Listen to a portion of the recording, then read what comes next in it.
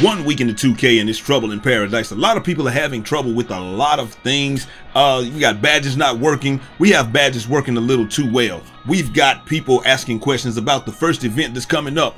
I've got all the answers for you right after this. Do you guys like my voice? Because if you like the voice and you like the video, please like the video, subscribe for more daily 2K content, and let's get right into it after this. Let's try to push this video to over 1,000 likes in the first 24 hours, and I'll drop the first Raging with Randoms immediately after that happens.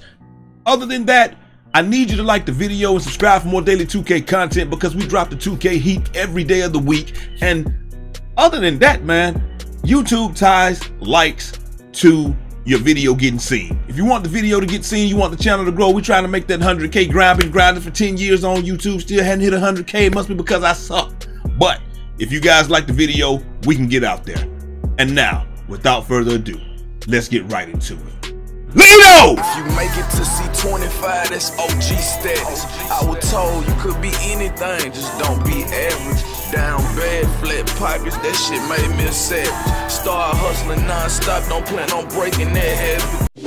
Bro, I'm not even gonna lie to y'all, man. That was pretty fun right there, I'm not gonna lie. It seems like the radio voice is crazy, man. I wonder how those dudes do it that have the radio voice. Like, they just do that 100 miles an hour all the time, 100% of the time. I don't know, man. They must need some throat lozenges and stuff like that in a world where people are. Anyway, man, that ain't what y'all came here for, man. Look, NBA 2K21, it's been a pretty good release up to this point. There are some things that need tweaking with the game. Some badges don't work. Some badges work too well. In this game, you're going to see that HEARTCRUSHER works entirely too well. I mean, I'm not going to point it out, but just look. You're going to see a guy get a ball stole from him, and somebody's going to get their shot blocked, and they're going to go completely cold. You're also going to see another thing that's happening way too much in 2K, where centers are getting way too comfortable in the paint. This is the reason that we feel like a little change needs to happen. To me, I don't care what they do. Centers can sit in the paint all day. You're going to see what I do to centers that sit in the paint all day. I have ways to deal with it. A lot of people don't, but I do. But first order of business, my boy Shakedown says that look when you realize the playmaker is useless because NBA 2K shipped without ankle breaker, and no one in NBA 2K noticed. And then your boy LD2K comes back and he says ankle breakers will be addressed in the next patch. I'm told keep that look though, and he's laughing emoji. And then, you know, Shakedown comes back and he says it's gonna be a new look when I finally drop someone out here. And then you see, hey, LD2K, you know, with the he got the tape up there, and then it's young Swan replying, yo, you the GOAT. Ankle breaker definitely got to be in the video game where people play at the park. And he's absolutely right. If you don't have ankle breaker in this video game and we're playing in the park, man, it makes it really tough to play, just because like everybody else is getting rewarded. I have my glass cleaner takeover. I see that all the time. You got the shooters. Obviously the shooters are shooting. The dribblers, that's the only thing they have. Dribblers can't really hit mid ranges. They can't really hit threes. So like, what else do they have? They have to, if we're going to make the game this meta and this limited and all the builds are that limited, then we have to have all the badges working properly and fine-tune. Like I said, we're gonna have to fine-tune a lot of the badges. We're definitely going to have to fine-tune maybe difficult shots needs a little fine-tuning maybe, and you know, stuff like that. But yeah, there's some things that need to be fine-tuned, but ankle breaker definitely needs to be fine-tuned. It needs to be viable in a game where the only thing you can do, like if you're a slashing playmaker or a playmaker period or what have you, the only thing that you got when you turn your takeover on is sometimes you can drop somebody and maybe you can pull a mid-range. You should be able to shoot threes, but right now the only thing you can do is, like, you can't even drop somebody to make the defense commit to you so you can kick it out for your guy to get a good shot. Like, people are just running up to you and playing regular defense when you have that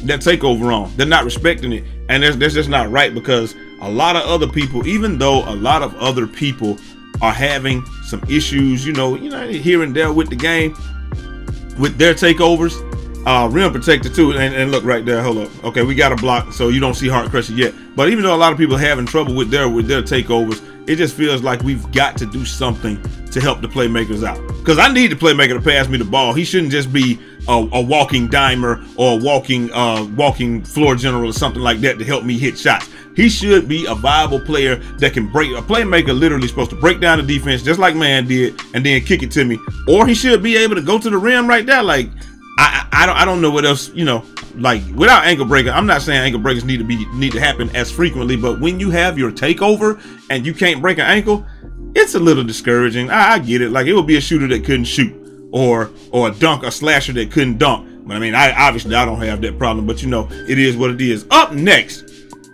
2K support confirms Bootcamp max will be 75 overall and not 65 overall. This is something that a lot of people were worried about the other day. They were wondering, you know, I think somebody had said it was going to be 65 overall, and you know, we were used to it last year being 75 overall. But somebody asked 2K support, and 2K support actually said there and said, "Hi there, Enrique." Let's do my English voice. "Hello there, Enrique. Max cap for Bootcamp will be 75 overall." So they're going to be 75 overall. 75 overall will be the max cap with that. And I think that's fine. It is what it was last year. We're going to have a chance to, and you see guys going cold because I got on HEARTCRUSHER and got the block and a steal. So it's really over for them. And the guy that I did, you know, it is what it is. What do y'all think about HEARTCRUSHER? We're going to transition right into that because like we said, we already knew what Bootcamp was. Bootcamp's supposed to be 75 overall. People that don't have a whole lot of money, don't want to, you know, they can't really spend a whole lot of VC. They can't put a lot of money into the game. They want to give them an event. But we already know that people are going to crash the event. Not me, but a lot of people are going to crash the event because they want those unlimited boosts and things like that. And y'all might be wondering, you know, like I said, HEARTCRUSHER being in the game, what do we think? What do y'all think about HEARTCRUSHER? Do y'all think it's too strong? Do you think it's not strong enough? I think it's entirely too strong. It's overpowered. Like I said, I put it on for this one game, and you saw we got a block and a steal, and 2 out of 3 people are cold. The other guy was cold, but he hit a layup or something like that on me just a second ago. But it's just crazy the fact that this badge is this strong. Do I think that it should take your takeover down? Yes, but it shouldn't just drop you to nothingness and make you be cold, my boy. You got to come out that paint, man. Look, man, this is something we putting y'all on notice, man. My center is different. This guy's different, man. I can dunk. Like one dude was like, yo, he can dunk the ball. He can shoot fades. He can shoot threes. He like, that dude can do everything, man. What's going on? What kind of build is that? I'm like, bro, this dude can really do everything. Now wait till I start hitting people with the fades and stuff like that. It's really going to be crazy. But saying all that to say this, one of the bad, like HEARTCRUSHER got to be toned down. It's already been outlawed in a lot of leagues and WR and all those other ones until we get a good handle on this thing. We're going to have to, you know, we've banned the use of HEARTCRUSHER, and they've said that in leagues across the, you know, in tweets across different leagues, WR, Famous Enough, all those guys, because the badge is just entirely too powerful. Now me, I don't know how it's really going to affect you in the rec. If you guys have used it in the rec, is it really that bad in the rec? Or is it just like, because like I heard in the rec that if you block somebody's shot or you get a steal or something like that, then 3 out of 4 people or 3 or 5 people are going to go cold. And that's crazy. I mean, 3 to 5 people are going to go cold. That's crazy to me that you have a badge in the game that's that insanely powerful that can just it can almost nullify the other team.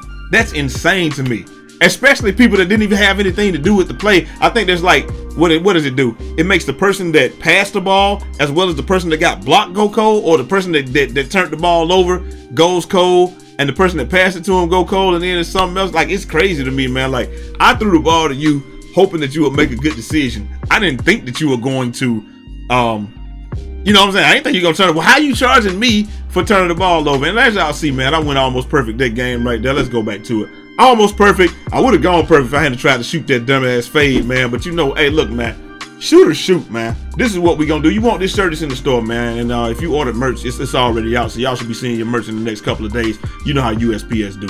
Anyway, man, that's all I got for y'all today. But I do have one question for you before we go. People are complaining about the play shots, not because they're hitting shots, but because it feels like there's no penalty for having a play shot. Play shots are playing defense on 1 through 5s. Like I've seen, like Man might try to go to the rim, play shots, just push him out the way. So we got play shots playing defense. We got play shots that can hit shots. They can dribble. They can pretty much do anything. Can somebody? This is a serious question. This is not me complaining or anything. What would you say? What weakness does a play shot have? I don't know what their weakness is. It's crazy to me. Like I said, I just don't. I don't get it, man. I don't know what weakness they have. Do they have a weakness? Is their weakness? I mean, because they can go to the hole and dunk too, and they can make layups if you can use the shot stick. So it's crazy to me that it's like a demigod build, really. And I think that's why people are upset, because they really seem to have no weakness.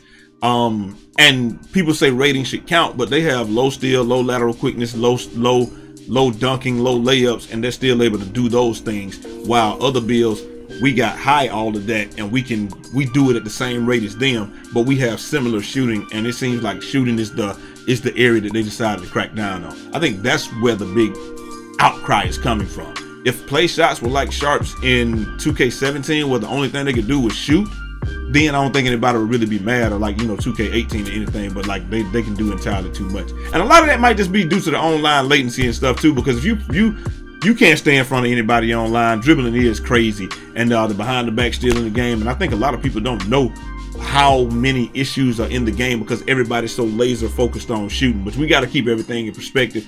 Hopefully we can get a lot of this stuff done in the very first patch, to where we don't have to have a lot of patches, because I'm going to actually do a video tomorrow and we're going to talk about the patch schedule and see if they're going to adhere to that. And you know, but are they going to make as many patches this year because of next gen? Are they going to cut them in half? Or are we just going to get one patch before next gen because we know that's dropping November 10th? Like, what are we going to get? I don't know, man, but we'll see what happens with this, ladies and gentlemen. Hopefully you guys enjoyed the video. If you like the video, subscribe for more daily 2K content.